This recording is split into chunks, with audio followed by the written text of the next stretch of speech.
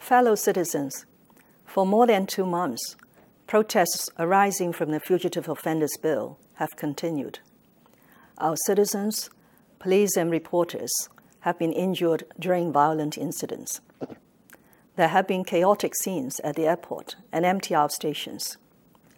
Roads and tunnels have been suddenly blocked, causing delay and inconvenience to daily life. Visitors wonder whether our city is still a safe place for travel or business. Families and friends have been under stress, and arguments have flared. We have also seen abuse and bullying in some schools and on the internet. For many people, Hong Kong has become an unfamiliar place. Incidents over these past 2 months have shocked and saddened Hong Kong people. We are all very anxious about Hong Kong, our home. We all hope to find a way out of the current impasse and unsettling times. Of the 5 demands raised by the public, we have in fact responded on various occasions. First, on withdrawing the bill. On June 15th, I announced that the bill was suspended and later reiterated that the bill is dead and that all the legislative work had come to a complete halt. Second, on setting up a commission of inquiry. The government believes that matters relating to police enforcement actions are best handled by the existing and well-established Independent Police Complaints Council, IPCC, which was set up for exactly this purpose. In addition to handling complaints against individual police officers, the IPCC has undertaken a fact-finding study under its powers on the handling of large-scale public order events that took place after June 9th. One focus will be the Yuen Long incident on July 21st, which attracted serious public concern. The study aims to ascertain the facts, to assess the police handling of protests, and to make recommendations to the government. The IPCC has established a panel of international experts to assist in its work and will make its findings and recommendations public.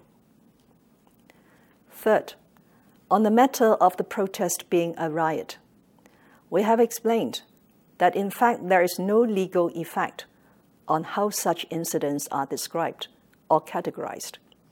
The Department of Justice has assured the public that each and every prosecution decision is based on the evidence collected and is in strict accordance with the relevant law and the prosecution code. Fourth, on dropping charges against protesters and rioters and shelving prosecutions. I have explained that this is contrary to the rule of law and is not acceptable. It also goes against the basic law, which states that criminal prosecutions must be handled by the Department of Justice, free from any interference.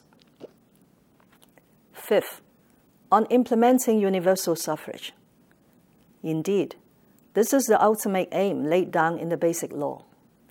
As we said before, if we are to achieve this, discussions must be undertaken within the legal framework and is in an atmosphere that is conducive to mutual trust and understanding, and without further polarizing society. Our responses to the 5 demands have been made with full consideration of different constraints and circumstances. I recognize that these may not be able to address all the grievances of people in society. However, should we all think deeply whether escalating violence and disturbances is the answer, or whether it is better to sit down to find a way out through dialogue? Many would say that we need a common basis to start such a dialogue, and that this has to start with the Chief Executive. I now present 4 actions to initiate this dialogue. First, the government will formally withdraw the bill in order to fully allay public concerns. The Secretary for Security will move a motion according to the rules of procedure when the Legislative Council resumes.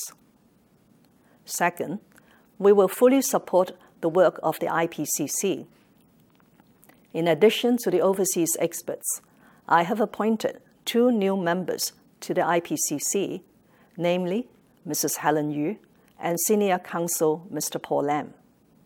I pledge that the government will seriously follow up the recommendations made in the IPCC's report. Third, from this month, I and my principal officials will reach out to the community to start a direct dialogue. People from all walks of life, with different stances and backgrounds, are invited to share their views and air their grievances. We must find ways to address the discontent in society and to look for solutions. Fourth, I will invite community leaders, professionals, and academics to independently examine and review society's deep-seated problems and to advise the government on finding solutions. After more than 2 months of social unrest, it is obvious to many that discontentment extends far beyond the bill. It covers political, economic, and social issues, including the oft-mentioned problems relating to housing and land supply, income distribution, social justice and mobility, and opportunities for our young people, as well as how the public could be fully engaged in government's decision-making. We can discuss all these issues in our new dialogue platform. Fellow citizens, lingering violence is damaging the very foundations of our society, especially the rule of law. Some people, though not many, attacked the central government's office in Hong Kong and vandalized the national flag and national emblem. This is a direct challenge to one country, 2 systems. Both have put Hong Kong in a highly vulnerable and dangerous situation. Irrespective of our grievances or the depth of discontentment towards the government, we cannot agree or accept that violence is a solution to our problems. Our foremost priority now is to end violence, to safeguard the rule of law, and to restore order and safety in society. As such, the government has to strictly enforce the law against all violent and illegal acts.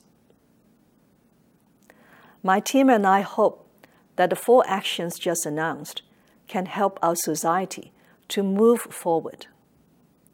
Let's replace conflicts with conversations, and let's look for solutions.